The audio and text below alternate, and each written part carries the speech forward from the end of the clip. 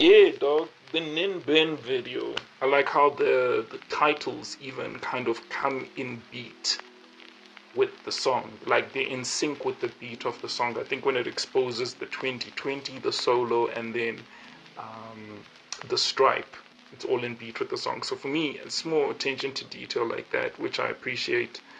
This video, there is a weight to it. There is a heft to it. That might just be me picking it up. I'm not sure if that's a deliberate thing. I definitely feel maybe more of a sense of exploring something that's new, being amazed, being bewildered by what surrounds you, the new location you find yourself in, immersing yourself in this, and just getting the gravity of it all, like breathing in the air, feeling that sense of solitude in this video, which I like.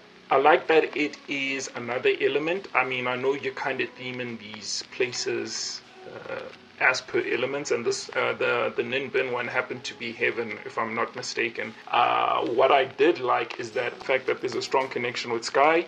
I think that for me that's kind of like your obvious point of reference, and it kind of shows even in the few beginning shots and even in the end shot. When you think of heaven, it's normally people ascending to heaven. So the upward movement and the upward motions of a lot of the camera transitions, for me, thematically, that's a nice connection.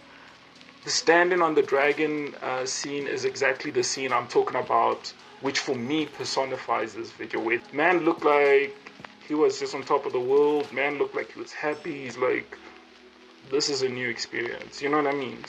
A man is out here taking it all in, exploring,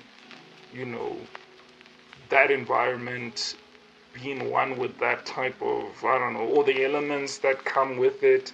I mean, like, what I love is that you're showing that there's interaction with your environment. You're not there for the pictures. You're actually there also consuming what it has to offer. And for me, that's another shot. With the dragon shot that I mentioned, the shot where you're high-fiving the kid, and then the kid's reaction is like he's laughing, and he's like, like, maybe it's because, I don't know, maybe he doesn't see enough of people like you, or maybe he knows that you're a tourist and you're foreign, and he's kind of just trying to show you around. Whatever the case is, you get a bit of a sense of that. So I kind of like that.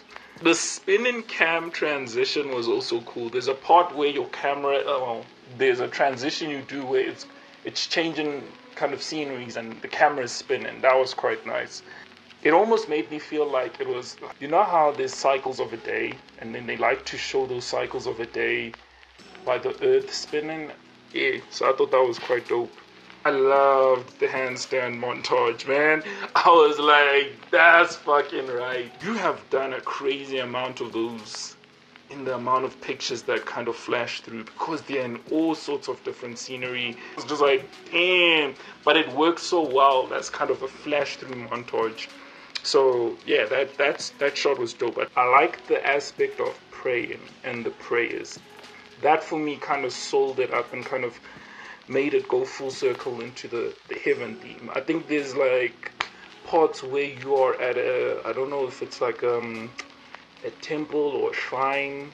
I'm not actually sure what those areas are called, but there's like these guys who are, there's a guy who's praying, then there's, I think, one where it's you and the guy, and you guys are both doing like a prayer. Yeah, that shit was dope.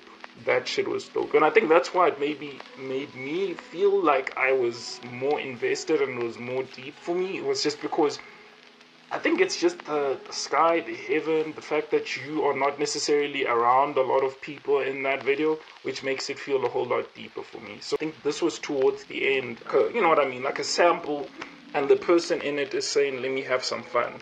I think that's the last line even from the video. I want to actually know if that is a kind of tongue-in-cheek reference into kind of you going at it in terms of editing the video, because I do know these videos were meant to be that fun thing for you. These videos weren't necessarily meant to have some sort of strict criteria that they had to adhere to.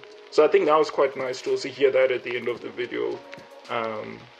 I'm not sure if it was like a self-aware type of reference to be like, yeah, I'm actually having fun with these videos, or if it was maybe more in terms of you were having fun at the actual, you know, city, like all the footage and the entire video was actually just showing you having fun.